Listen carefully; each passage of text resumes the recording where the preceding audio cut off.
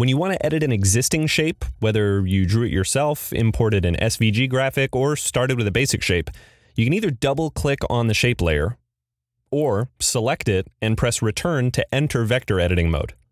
You can also select multiple shapes and edit them at the same time in case you're working on a more complex illustration. Once you're in vector editing mode, you can click on any point to select it. You can also use the Tab key or Shift Tab to quickly jump from point to point.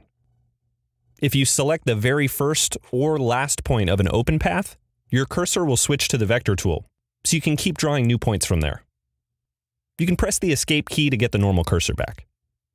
Just like with layers, you can hold the Shift key to select multiple points, or click and drag a box around the points you want to select. Moving points also works just like layers. You can drag them, hold Shift to move them along a single axis, use the arrow keys on your keyboard to nudge, or change their X and Y values in the inspector. You can even use the Distribute and Align tools on individual points.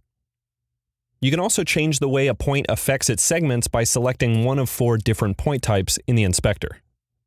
A moment ago, I showed you that straight was the default point type, which gives you a sharp corner. But straight points also have a special power. They can be rounded using the radius slider on the inspector.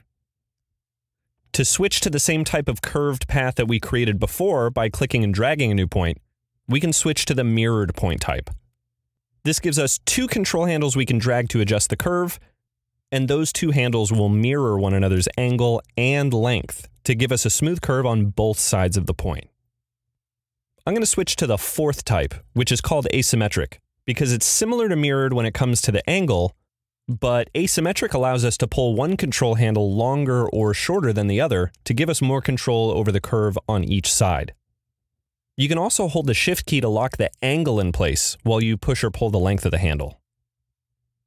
The 3rd point type that I skipped over is called disconnected and allows us to independently set the angle and distance for each control handle.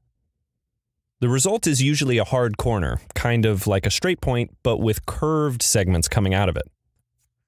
When you're drawing a new curved point with the vector tool, you can also hold the Command key to create a disconnected point on the fly.